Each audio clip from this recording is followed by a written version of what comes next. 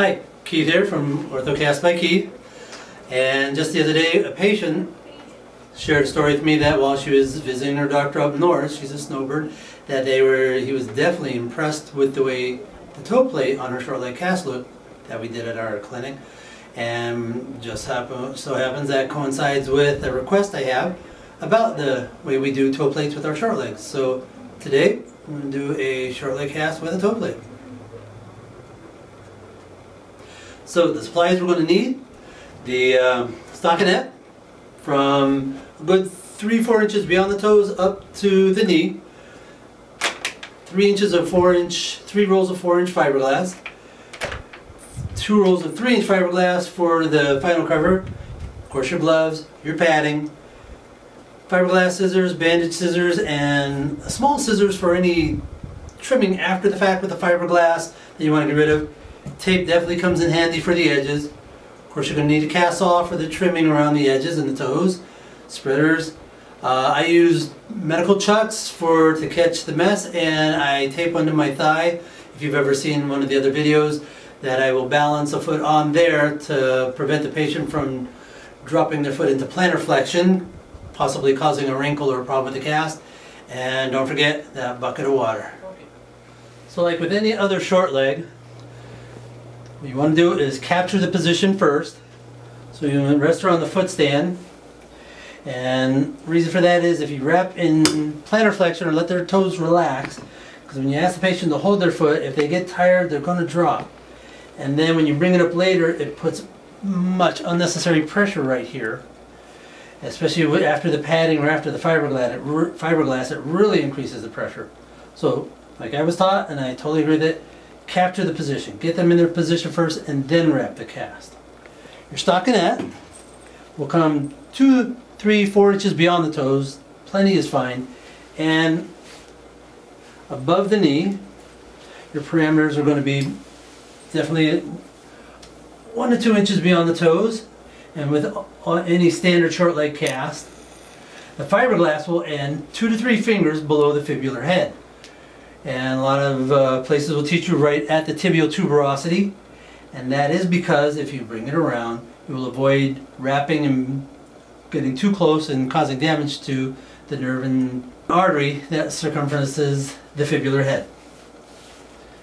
So, patient up and over.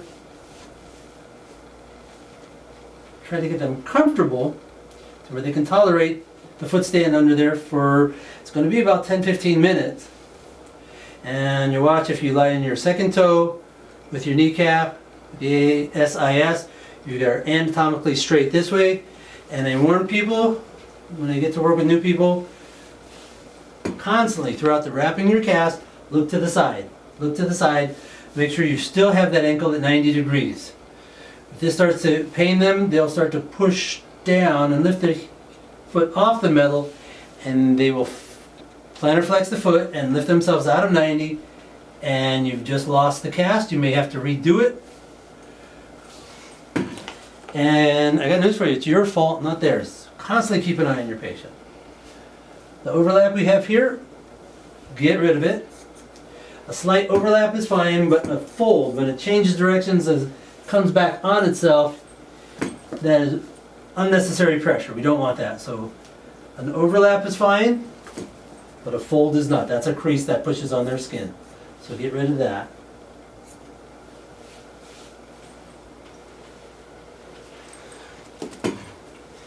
The padding. I start at the forefoot, come out beyond the toes, and then back.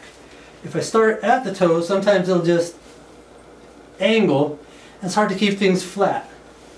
So I come once around the forefoot to anchor it, and then I'll bring it out, and I will pinch this to keep it flat so you don't have wobbles or wrinkles or we call whoop-de-doos underneath the cast. Because the bottom of that has to stay flat as possible. Otherwise it's uncomfortable, there's wrinkles in there, and the patient will feel it. And you may end up having to redo your cast. A slight tension with your padding. When you come here, if you don't want it there, pull it out of there. Because you're going to be coming through this dorsum of the cast a couple times when you come around the heel. So by all means, reduce that buildup of pressure and padding by taking some of the padding out of there. If you have a tuft or a wrinkle in the back, anchor below it and get rid of it. And sliding forward, checking, making sure she's still at 90, and up the leg with 50 to 60% overlap.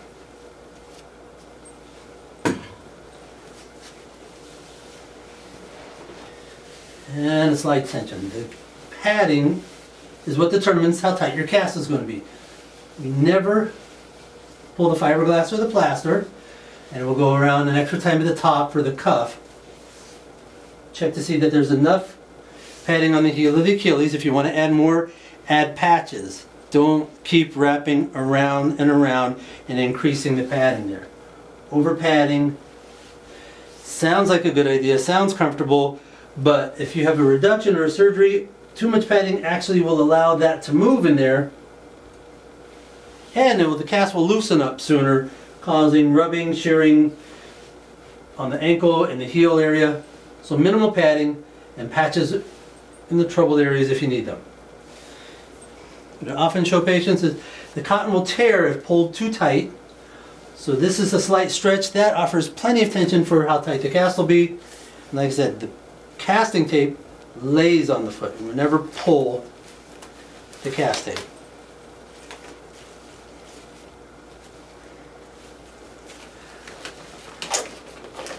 I prefer to double glove, so I pull the first set of gloves off after the first layer of fiberglass, so I can work with the edges with gloves that aren't sticky from the fiberglass resin.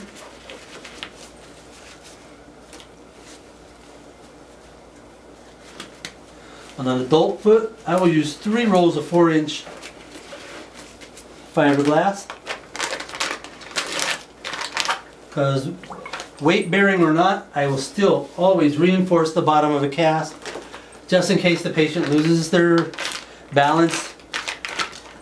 It's non-compliant, hopefully not, or balancing in the bathroom. Just make sure the cast is strong enough to hold up to an accident so as not to jeopardize the injury or the surgery. Bucket of tepid water, warm. If you need more time with your cast, cool down the water, it'll offer you more time. 3 squeezes underwater, 1 squeeze on top, and lay the cotton down. As I come around, I will push under the bottom to try and keep that fiberglass flat. I will hold that edge there to try and keep it flat. Whatever you can do, brace it with the thumb. Wrinkles under there, you'd hate to have to redo an entire cast just because your toe plate has a bunch of wrinkles in it. Alright.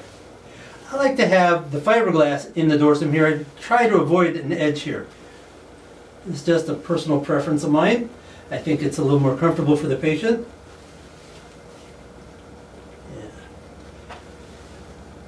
Sometimes you have to let the fiberglass guide you. And sometimes you can guide the fiberglass.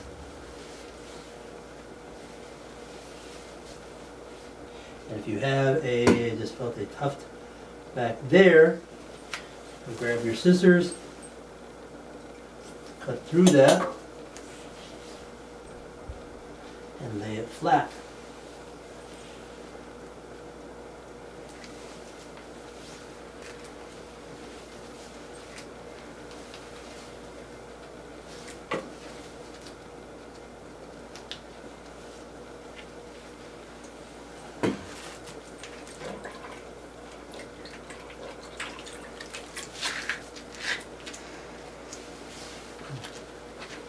Continue up the leg, keeping it in contact. Leave a good 1/2 to 1 inch of padding at the top for it to fold over for a soft edge against the patient's skin. And with leftover tape, by all means, feel free to go back down the leg to increase its thickness and strength.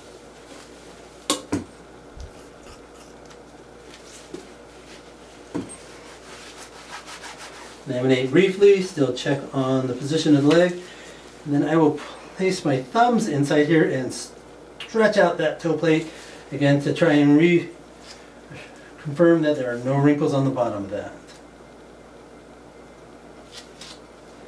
Now when you reinforce the toe plate underneath it, You can fan fold from heel to toe if you like. I'm not very good at that, so I will take some excess and I will go back and forth. The palm of my hand. 5, 6, 7, 8. I like 8 layers under my toe plate. Bring it to the end, and then attach that with one wrap around, and pinching the sides with an overlap of what I just put there. I'll go 4 more. I don't reinforce the arch of the foot. This patient can't walk on their arch. I'll go straight down to the heel to reinforce it.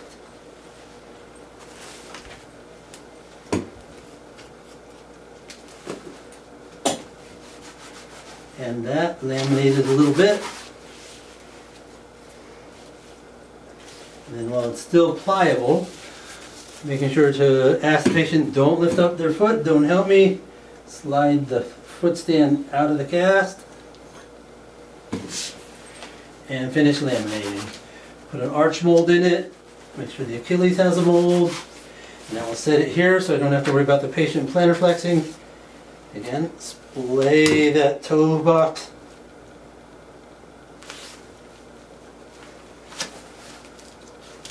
And do the laminating.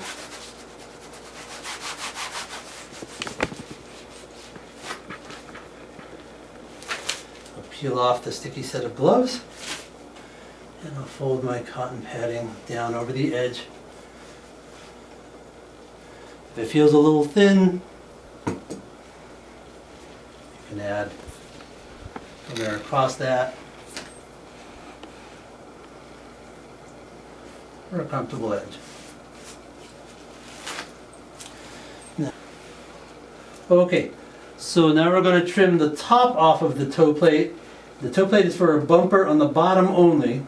Mostly used for injuries that are from the ankle, forefoot, and toes. That way the toes can't come over the edge of the cast and pull on all that anatomy. Some doctors, if the injury's from here up, will allow you to come across under the metatarsal heads and just have all the toes free. We have a few doctors that have just, I love this, I want all my casts this way. It's a preference thing with those doctors, but usually forefoot and toes, that's the main reason why you use the toe box. So, you can put your finger there and feel where the great toe ends and try to guesstimate. I go by the bunion and the bunionette. So if you start at the bunion here and come across in the 17 degrees that your palmar crease and your metatarsal crease has, comes right at the bunionette. Come down the sides, on each side, and that'll be your cut. Alright, so let's trim those toes.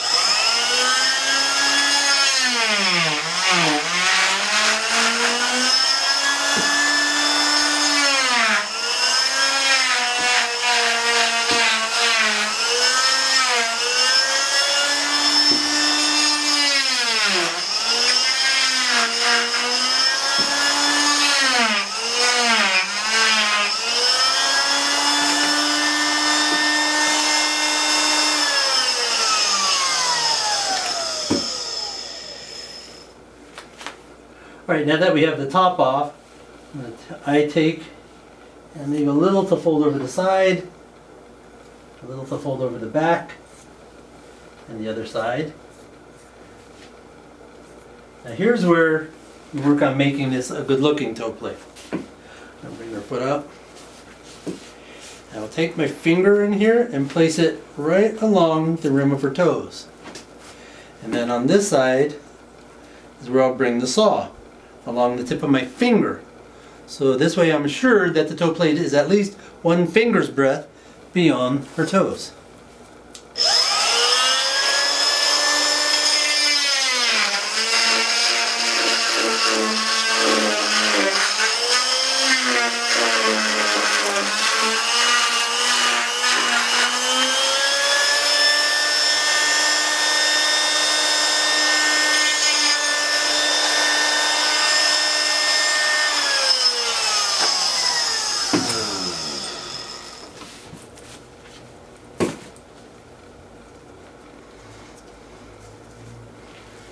And if we peel this back,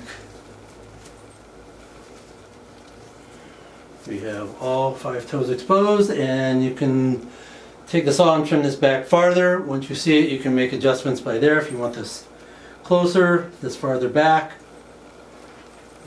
Pull the stockinette forward and make your changes. I'll pull tape and a little tug to pull if there's any wrinkle of cloth under the foot, a slight tug with that. And pull this down and out on each side. Make sure there's no wrinkles in there. Pinch it at the bottom. Lay your tape across and capture that.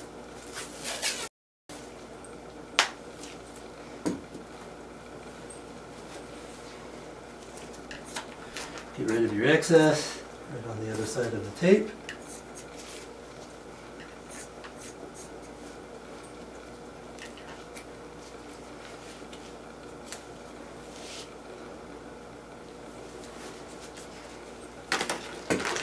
And we're ready for the final layer.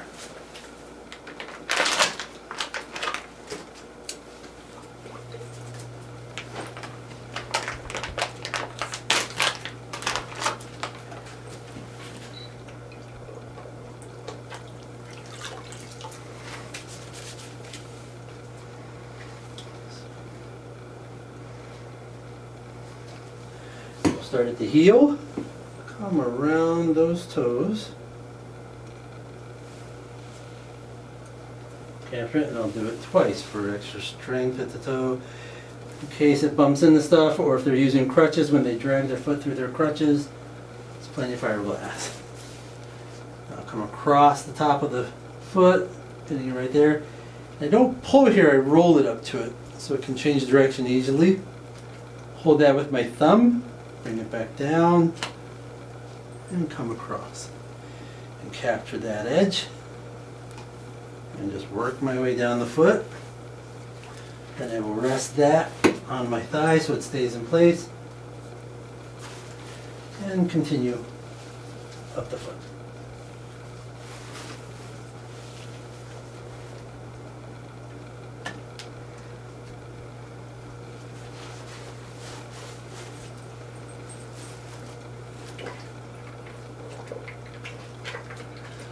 If this is weight bearing, or you have a large person, or maybe somebody you're not going to trust with compliancy, you might consider starting at the top, leaving plenty of cotton showing so the fiberglass doesn't get near the skin. Work your way down so your overlap is more around the ankle to strengthen and reinforce it.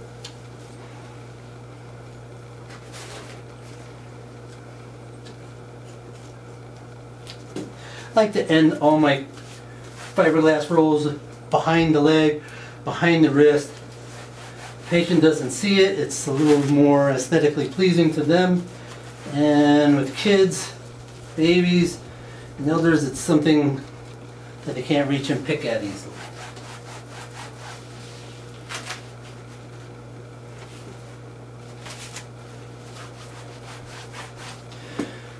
And there we are.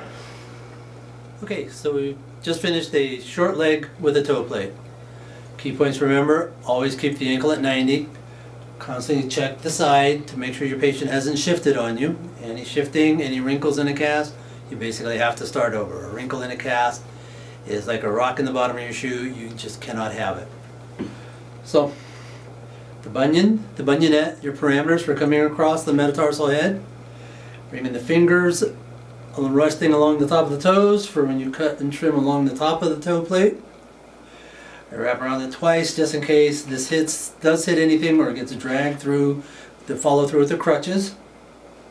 And stockinette and padding a good 3-4 inches beyond the toes, and as well as the fiberglass 2-3-4 inches beyond the toes, so you have plenty to trim back on so the toes are well protected.